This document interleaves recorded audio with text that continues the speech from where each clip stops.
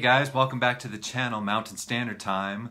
Today I'll be reviewing the only Rolex in my family, and unfortunately it's not mine, it's my sister-in-law's, and let me tell you, she rocks it.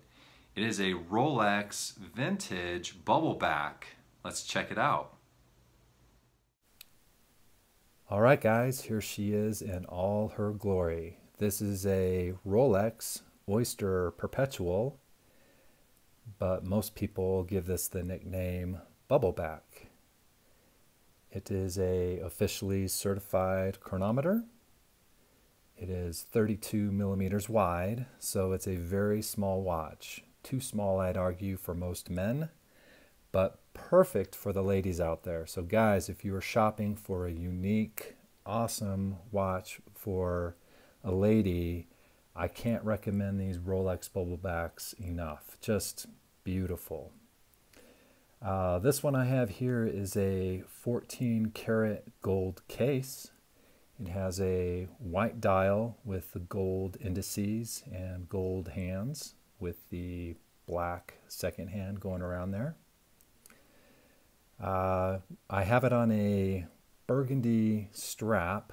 Actually, I gave that to my sister-in-law and she put it on there and it just looks amazing with it. So just a gorgeous watch. Now, one thing I do want to point out with this watch's crown is it doesn't have the normal crown logo that Rolex has. This has a crown that says Rolex Oyster on it. So that's how they used to make them back in the day, without the crown logo. The back is just plain gold, and it's overall just a very simple, elegant watch. You can see there's the lume on the hands are pretty much non-existent. They're hanging in there, but there's zero luminosity left on those. But again, this is a macro shot. To the average wearer or observer, you wouldn't even know that there were looms on this. This is again, 32 millimeters wide.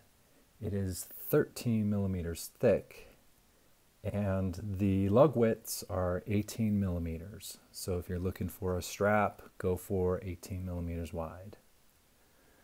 It does have a plexiglass crystal, and just everything comes together on this watch. It is just elegant. You can tell by quickly looking at it, it's just a classic timepiece. Again, this reference 5011, from what I could tell, dates back to the late 1930s or early 1940s. I found a similar watch that somebody had referenced to 1938 exactly. So, very beautiful. The caliber inside is a 630 caliber. It's an automatic.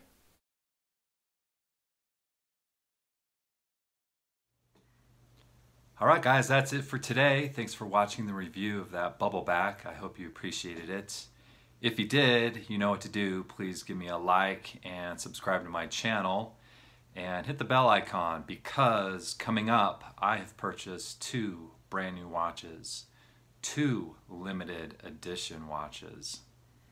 I wonder what they could be. Alright guys, I'll talk to you soon. Bye.